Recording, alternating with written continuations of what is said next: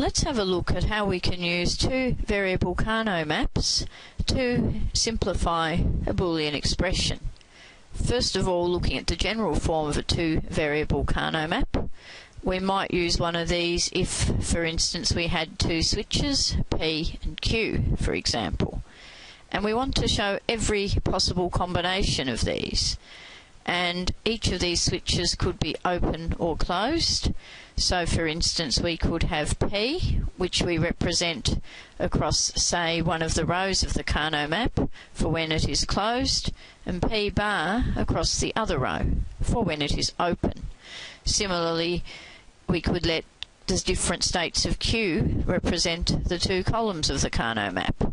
So the first column could be when Q is closed, and the second column Q bar when Q is open.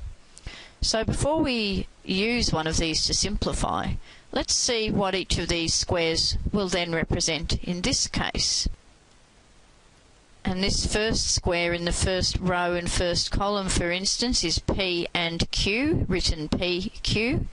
This next one is still in the row for P, but now in the column for Q bar, so PQ bar. Similarly, down here we have P bar and Q, and the last cell is going to be P bar and Q bar. So let's suppose we wanted to simplify the following expression, x plus x bar y, using a Karnaugh map. So again, it doesn't matter exactly how I set up the variables, but in each case one of them should go across the first row, and its negation, x bar, let's say, across the second, while the other variable y here goes in the first column and y bar in the second, let's say.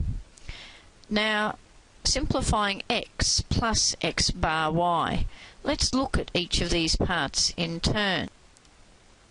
Now, x here is represented by the first row, so I'm going to put ones across the first row, while x bar y, that is x bar, so it's in the second row, and y, so it must be in the second row and first column. So that's x bar y there. And everything else I have not included here, I will put with a 0. And now we look for squares of ones. And if all of the four squares were a 1, we would circle all of them, and the circuit would just be equal to 1. But here, since all four are not 1, we look for any two squares of ones. And two squares in a two variable Karnaugh map could be across a row, such as here, or down a column of ones, such as here. And it is okay if they overlap. The main thing is to cover it with large squares of ones, where two squares are preferred where possible here. So finally we write down our simplified expression, and that green square in the first row is always in x, whereas it is in both, part of it's in y, part of it is in y bar, so therefore that can only be expressed in terms of x. So this is x, or, which is a plus, and going down the first column, that is y. So therefore this circuit x plus x bar y simplifies from the Karnaugh map to be x plus y.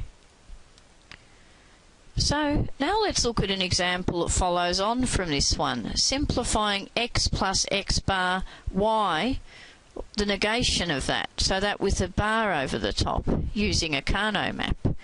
And here is the Karnaugh map we drew at the previous example, which was for the expression underneath that bar, namely for just x plus x bar y. Now the bar over the top means we want a circuit that is open when x plus x bar y is closed, and closed when it is open. So we can actually stay with the Karnaugh map we found before, but now look for squares of zeros to simplify this. And clearly here we cannot get any two squares of zeros, because there's only one 0 in the whole map. So that 0 there will in fact be our simplified expression. And what does that 0 represent? Well, It's in the column for y bar and it's in the row for x bar, so therefore our simplified expression just becomes x bar and y bar, or x bar y bar in this case.